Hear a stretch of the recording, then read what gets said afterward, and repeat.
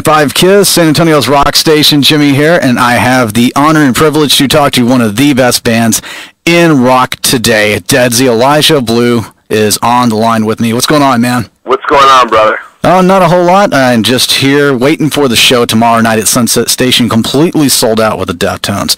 How is the tour going so far?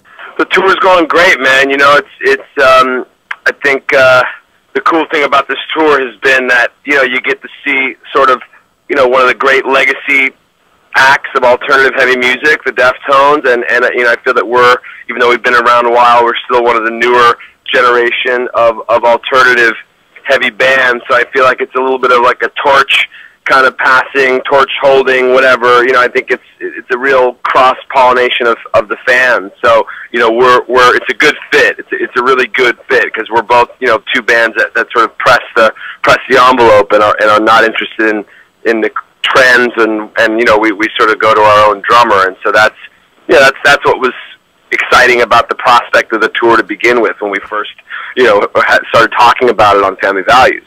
Yeah, that's what I was about to ask, too, because I know Deftones is on Family Values as well, and y'all did had one of the earlier slots. And is that when y'all decided to start talking about maybe doing a tour together?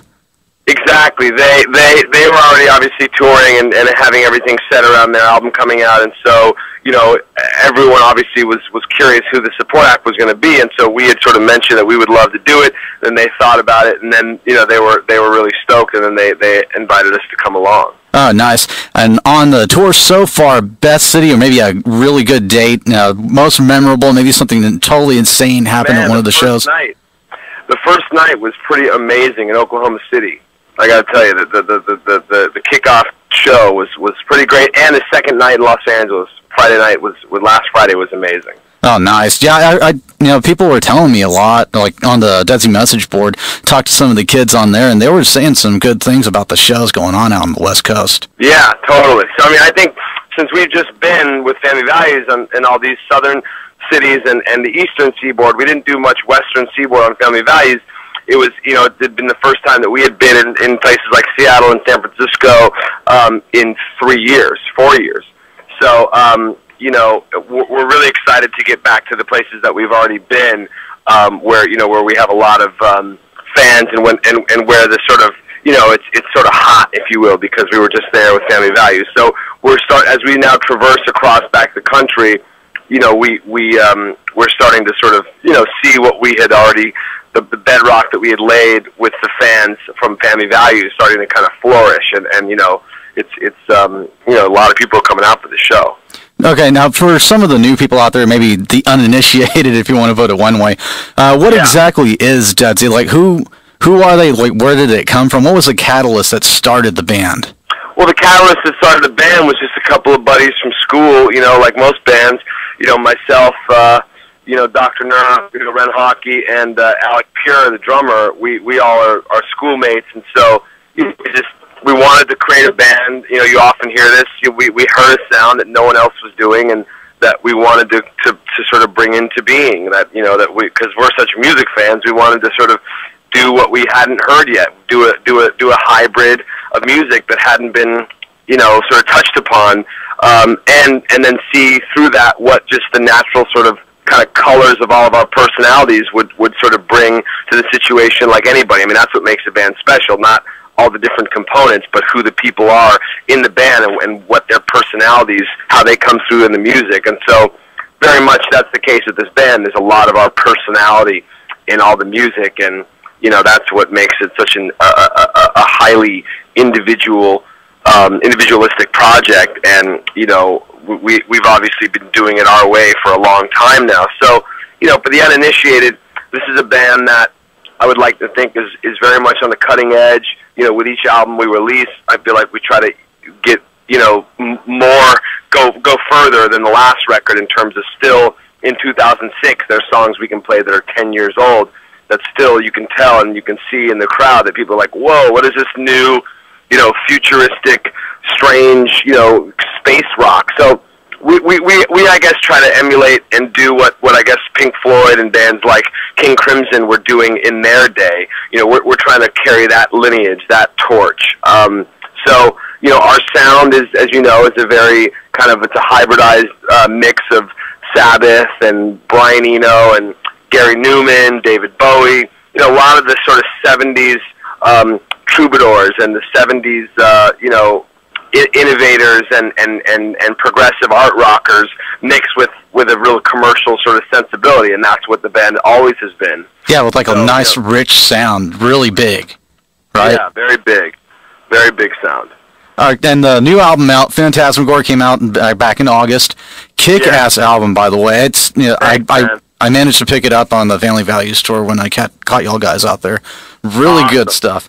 And I was real happy to pick it up out there, but I noticed when I listened to it, and it feels a bit more experimental, not necessarily like with more electronics, but like less keys and more guitar. And is that something you guys wanted to do, just write out, or did it just kind of work out that way? Yeah, we wanted to be a little bit more guitar-oriented in terms of my second guitar player, Carlton Megalodon. We wanted his guitar work to be more like kind of Daniel Ash, Jesus and Mary Chain. We wanted it to sort of, pay homage to the shoegazer bands from England of the early 80s and the post-punk era kind of guitar work of people like Bernard Sumner from Joy Division. That was something that we wanted very much to bring in more to the second Deadsy record, because that's what was the spirit of the songs, So if you can, there's a nice balance between the synthesizer and, more of sort of, the keyboards are played down a little bit more, but there's a lot of presence still. It's just we went for different type sounds. We went for different textures.